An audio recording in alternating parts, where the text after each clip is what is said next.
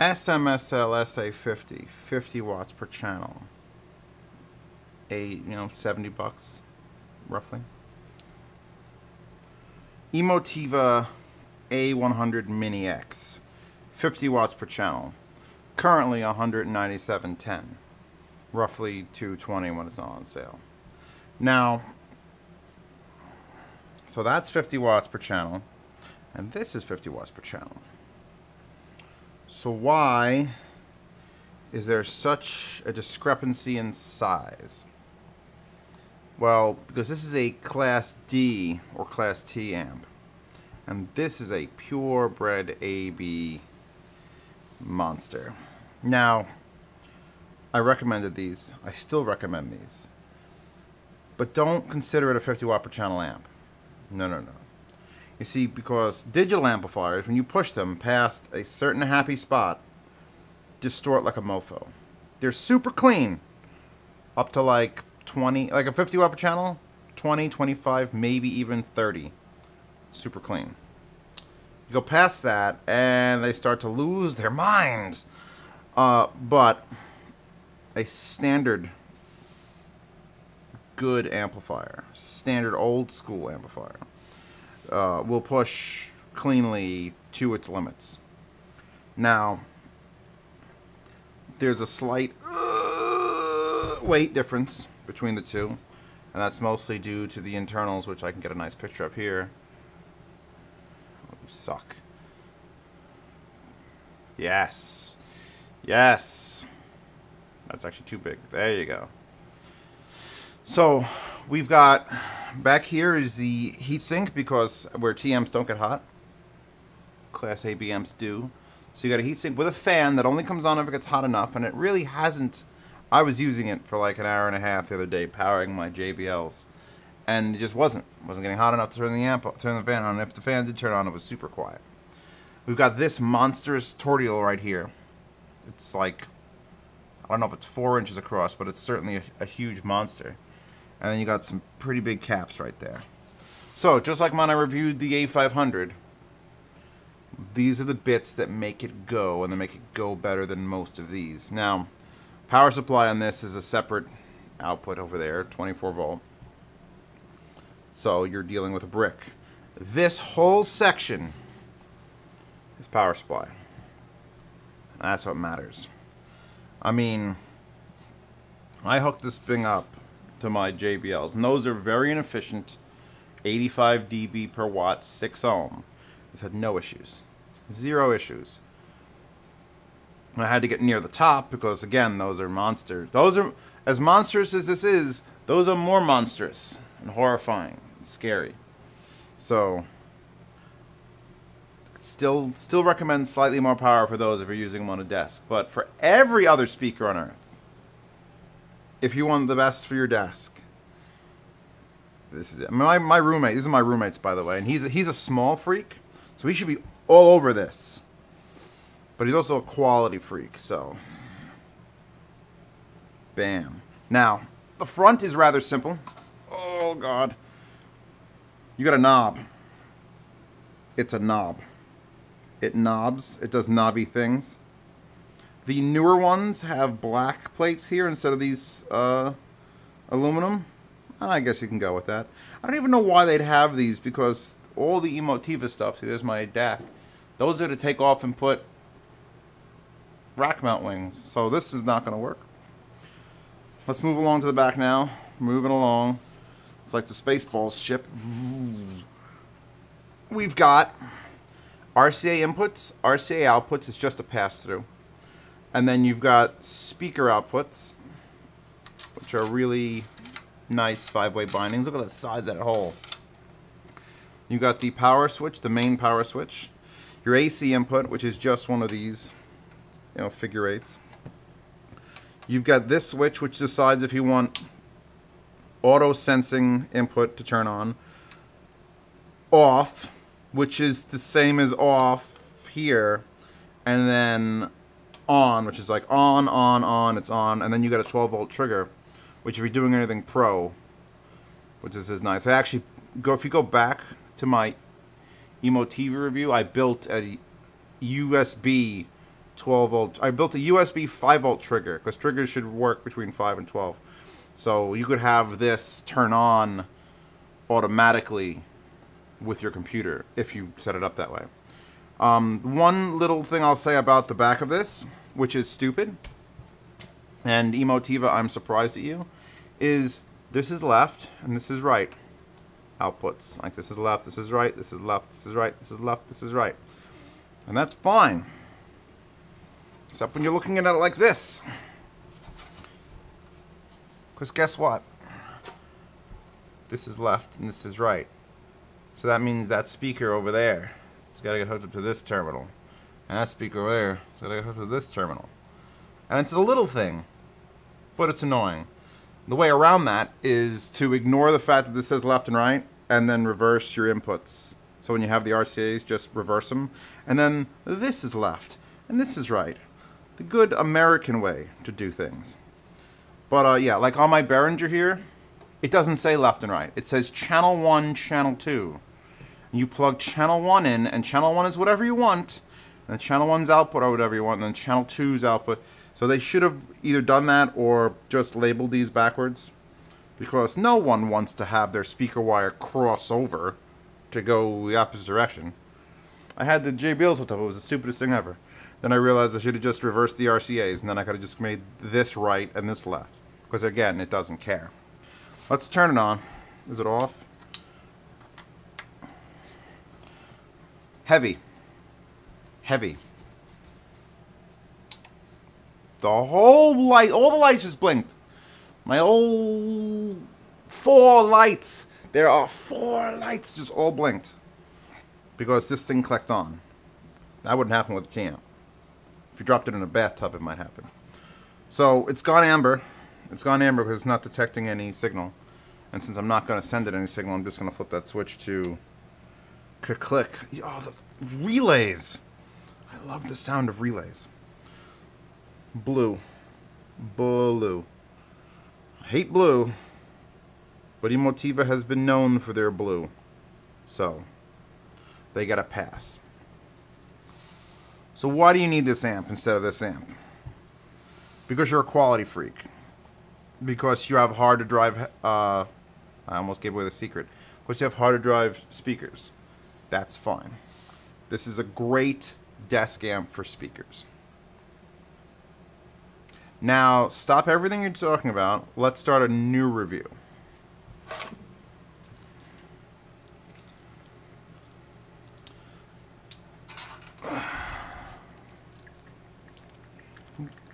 Fuck.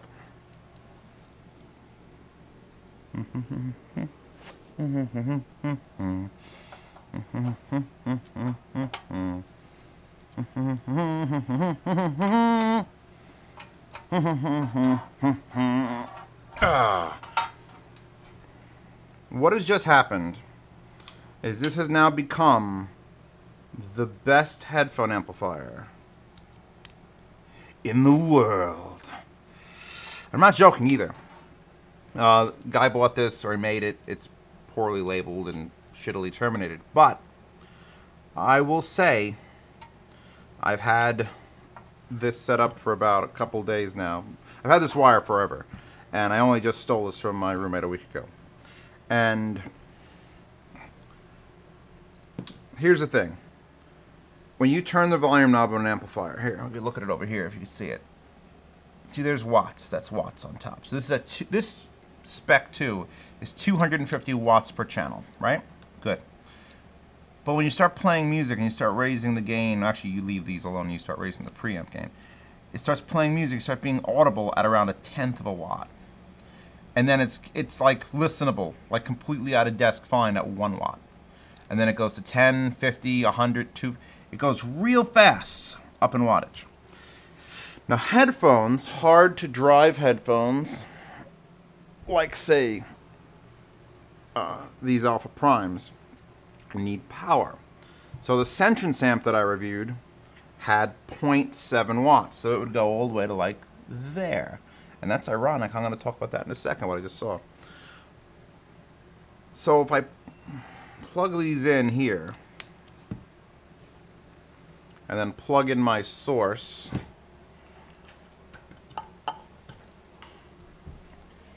here. Now, I'm using my Emotiva DAC as my source, and I'm going to lower it. And this is important, because what I'm showing you here is very good and very dangerous. Because this is not a set of speakers. This is a borrowed set of $1,000 headphones. $1,000 headphones borrowed that I have to return to someone. So what you're seeing here is not for a layman or not for someone who can't understand and respect the risks of what you're doing. Now you can make one of these with a resistor in it that will prevent explosions, but like here on my Tascam, that headphone out is just taking the main speaker out to the front and bringing him to the front through a resistor ladder, and then you control the volume, and it's sort of, the resistors sort of screw with it. They screw with the impedance and everything. It's bad. That's why most, and I'm going to say most, amps that have headphone jacks usually suck. So in this case here, what I've just done is I've hooked up the raw 50 watt possible output into a $1,000 set of alpha primes. But I'm controlling this, the line level, via a preamp. So I have it set at negative 30 dB, which if you look, and this is the ironic thing, on the watts chart here, at 250 watts at 0, negative 30 down from that puts it right between 0.1 watts and 1 watts. So you're looking at probably like half a watt. So now if I play, if I can play Sturf, where's my Sturf? Okay, things are playing, and now things are playing on my Emotiva.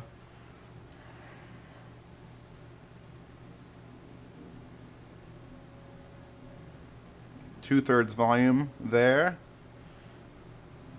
Max that out. Oh, the KRKs are also outputting from that DAC. These are a Patreon giveaway, by the way. Not sure which month. We're nearly at 300, boys. I need like 5 more sponsors and I could have that Patreon stuff every month. What's happening right now is my Emotiva DAC is outputting a 30 decibel lowered signal into this monstrous amplifier. This monstrous amplifier is outputting 2/3 of its power into a 1/4 inch adapter, and that is pushing a set of alpha primes. Marilyn Manson's The Beautiful People.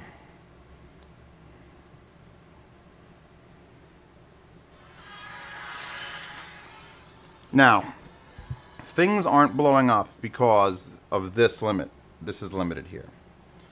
If you were to do this, if you were to buy this as a straight headphone amplifier and not even bother with speakers, you would have one of the best headphone amplifiers ever. Now here's my EO9K, which I love.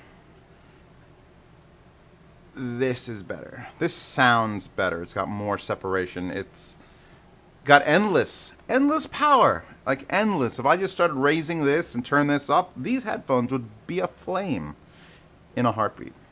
So I wouldn't be doing, if you have just a computer with like a digital volume control on your keyboard and you plug into this and then you do this, that's scary as shit. Because at any point, Windows might just reset your volume to maximum and then fire. You understand? The risk of like fire on your head. Instantly ruined warranties. But if you have a way to control an output volume, whether it's through a resistor, which again I don't prefer, or a preamp, or even I'm considering the little line level controllers that I was talking about. If you can get a high quality one of those, even the Emotiva Control Freak, lower that shit down, wrap it in duct tape and hide it in a drawer so that this never gets full signal, I think you could just dedicate this as a headphone amp. Right where I am, 30, is where I've calculated that I could push the 500s and the Alpha Primes up to the maximum of this volume knob without risk of blowing anything up. So, what is this? What am I reviewing here? Am I reviewing a very expensive speaker amp that's very good? Or am I reviewing a actually moderately priced headphone amplifier that is more powerful than any of your other headphone amplifier ever on earth, ever? I think it's the second one. I like this, I really do, as a speaker amp. It really is good. As a headphone amp, with all this, all that stuff in it, I think that's where its real potential is. Yeah. Sit on that and spin around a little while. Now, I'll try to find a place where you could buy this cable. I mean, people have done this mod. People have modded this inside the unit and plugged it in here. This is fine for me. I'd actually prefer it outside, and even these have the pass-through. Hell, I might even go out and instead of making the wires, I'll just make these for you people, and I don't know how much I'd charge. The soldering in here is probably a pain in the ass, so it'd probably be like 45, 50 bucks per wire, but it would look awesome. Yeah, this is the best headphone amplifier that I've ever reviewed. $200 even right now, $197.10 for the best headphone amplifier I've ever reviewed. I don't know what to say. I don't know what to say. Now, will this adapter work on an SA50? Yes, it will. But what we're talking about here is cleanliness of the signal. And if you're going to do it, see, on a speaker, you don't notice any little flaws on like a digital amplifier. Because, you know, people argue, oh, they've got $20,000 speaker amplifiers. The air and the shape of the room matter a whole lot when you're talking about speakers. And, you know, the .01 doesn't really help much. Honest to God, you don't need it. I'm not a big advocate of $20,000 amplifiers. But this, for headphones, that's where all this shit in here that is better than everybody else's shit, that's where it comes in. When you could hear every little detail. When Alt J's Blood Flood is playing.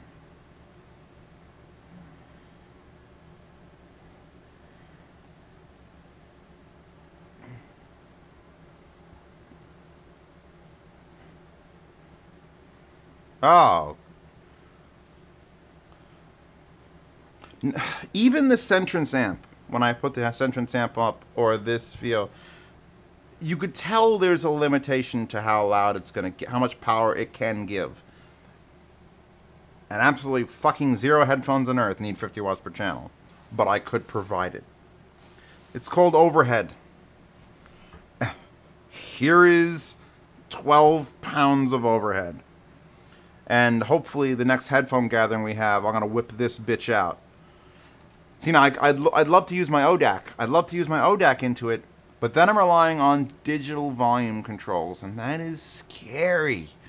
That is scary shit. So I either have to have permanently limited RCA inputs or permanently limited stereo powered outputs. Because protection is the word here. Keeping you from blowing shit up is the word. So is it a good speaker amp? Yes. Is it a better headphone amp than speaker amp? Yes. For $200, go to Shit Audio and find a $200 headphone amp. And you know how many watts it's going to have? Not much. You want to do the biggest, baddest headphones, you need to step up into the $500-600 range. But this seems to do that. First of all, China versus America. So respect for shit for making things in America. But watts. Let's just pile up my Emotiva headphone station now. Emotiva DAC to an Emotiva amp to plug some Emotiva headphones. I'm just kidding, Mr. Speakers. I know whose they are. So yeah, I mean, this is a review of like Someone said I haven't done enough small amp reviews, and that's because there aren't many small amps that need reviewing, because the SMSLs work great. But now we're talking about a different level of stuff, things, and what this can do for shit like that. So just keep that in mind. You know, this is 110. This is now 197. And just look at just for the, if you brought it to a recycling center, think about how much more you'd get for this. So there, that's my review of the Mini X. It's great for speakers, as long as they're not super hard to drive. I love it. This configuration is scary good. Scary good. Because it's literally scary. It's like, oh, what if I did this? Ah! Fire! So, until you've done your research and you understand what's happening here and how bad things could get, do not attempt.